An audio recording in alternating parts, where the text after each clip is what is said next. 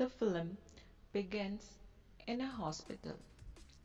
The theme of motherhood is central to the main character, Eva, who tenderly raises a little girl and a baby. She sleeps in a house that is under construction. A teenage boy follows her, sometimes shouting her name through the window. One day, a search is launched following a disappearance. Wild Roses, a 2017 movie. Eva returns to her village after a hospital stay. She works on a plantation that grows wild roses.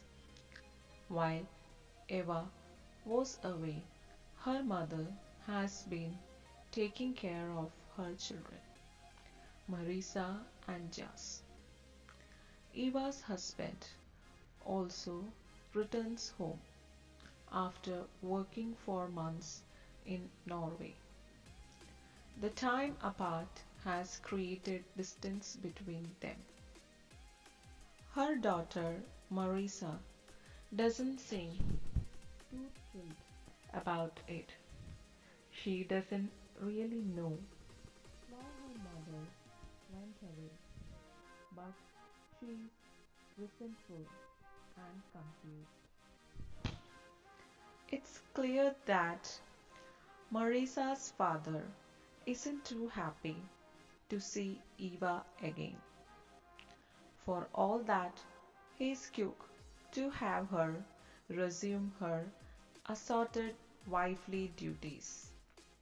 During Marisa's first communion, Eva starts to feel ill. Her friend drives her home. Her friends admit that she leaked the gossip to her husband about Eva's relationship with Marcel, a local high school boy. Eva meets Marcel on the rose plantation. She says that their relationship is over. After Marcel leaves, Eva realizes that Jas, her 2-year-old son, has disappeared. The search begins.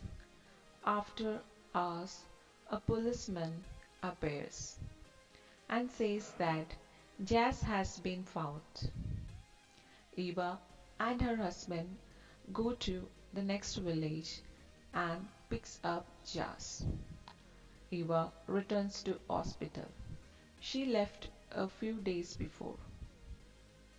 Later discovers that Eva had given birth to a child and put it up for adoption, and Eva wants her child back.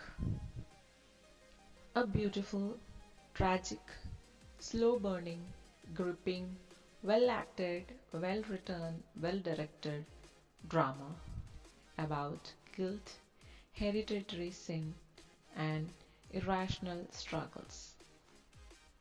Wild Roses features a very strong performance by actress Martha.